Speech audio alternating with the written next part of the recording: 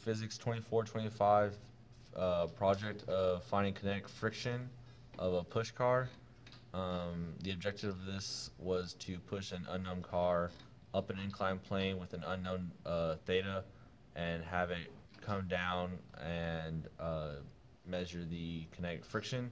This was the video that we took in lab.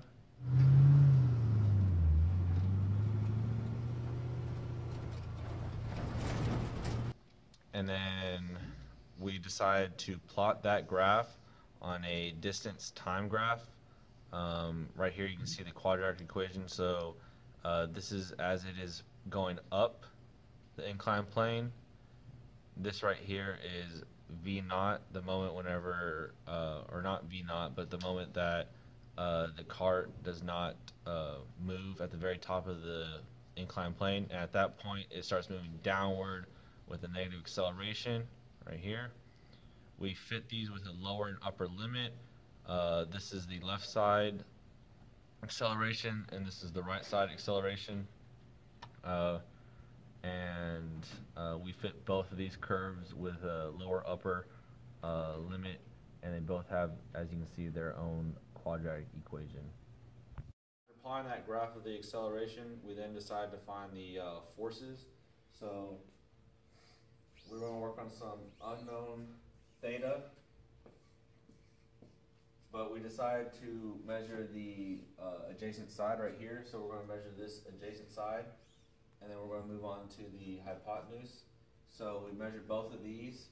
We then also decided to graph the summation of forces in the x direction and the summation of forces in the y direction, both on the up, and the summation of forces in the x direction and the summation in the y direction on the downward. So this is what you're going to see from my peers later on in the video, and then that's also going to end up going to give us an equation for kinetic friction, which you'll also see at the end of the video with an answer. So we started off by doing our free body diagram of our object. So we have Fn, the normal force off the track, we have mg, and our friction force going down in the opposite direction of the cart. So then we broke it up into components, and we solved for mg cosine theta and mg sine theta. We solved for some forces at y, which is Fn minus omega cosine theta equals ma. Acceleration is 0 because it cannot move in the y direction, so we have Fn equals omega cosine theta, which equals mg cosine theta. We then solve for our sum forces at x, which is equal to 0, so it's negative mg sine theta minus friction force is equal to ma. We noticed that the mass was throughout the equation, so we went ahead and took it out. So it's negative g sine theta minus uk g cosine theta equal to a up. And it gives us our final equation of negative g sine theta minus uk g cosine theta. I'm going to be doing the down direction. So here is our cart. It is now moving down. So first we're going to draw a free body diagram right here. Summation of forces is going to be Fn normal force with, I'm going to just break up the weight component. So it's going to be weight sine theta with a weight cosine theta. And since the cart is moving in a downward direction, we're going to have a frictional force in the exact opposite direction.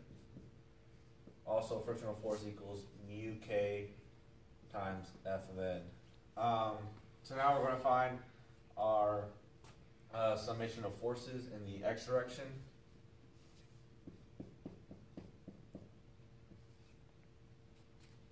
Actually, we're going to do y first. Make this a little bit easier. I'm going to do summation of y. We're going to have ma on this side equals Fn minus W cosine theta. Weight is mg cosine theta. Since there's no acceleration in the y direction, this is going to cancel out to 0. So essentially we're going to have Fn equals mg cosine theta. We'll use this here in a second. So now we're going to do this summation forces in the x direction. You're going to have MA, like before, equals negative sine W sine theta plus the frictional force.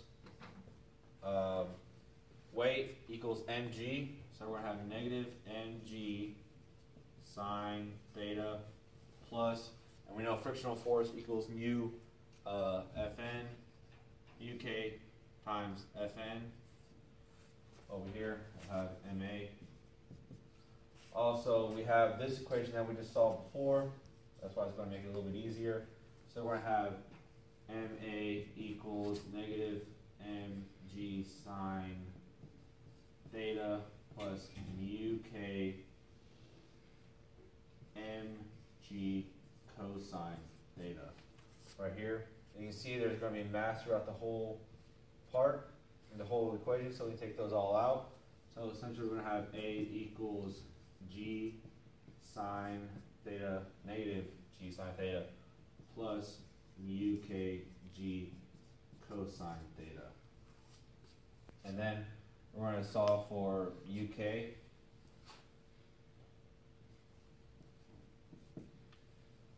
Actually, we're going to leave that as is, because then we can use this in a later portion. So, there we go.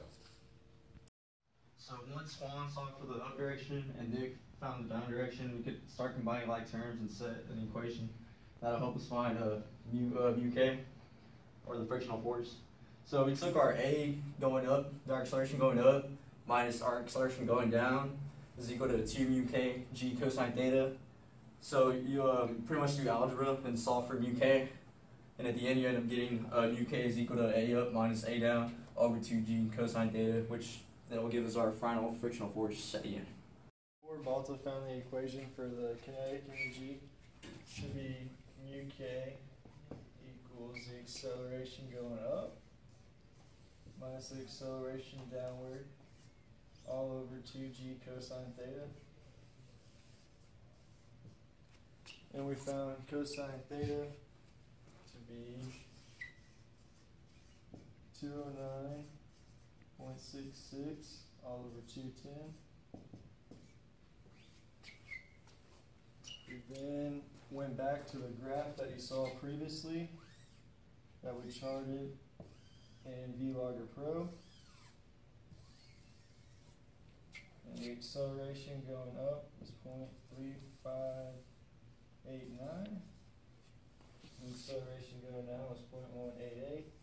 But from our kinematics equations, you have 1/2 at squared, so you have to multiply these by 2, which is 0.7178, 0.376. We then take those values and plug them back into our mu k equation. So we have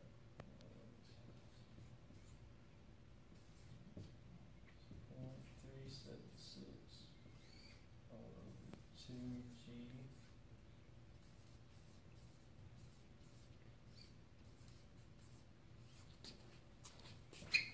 And we found our kinetic frictional force to be 0.071745.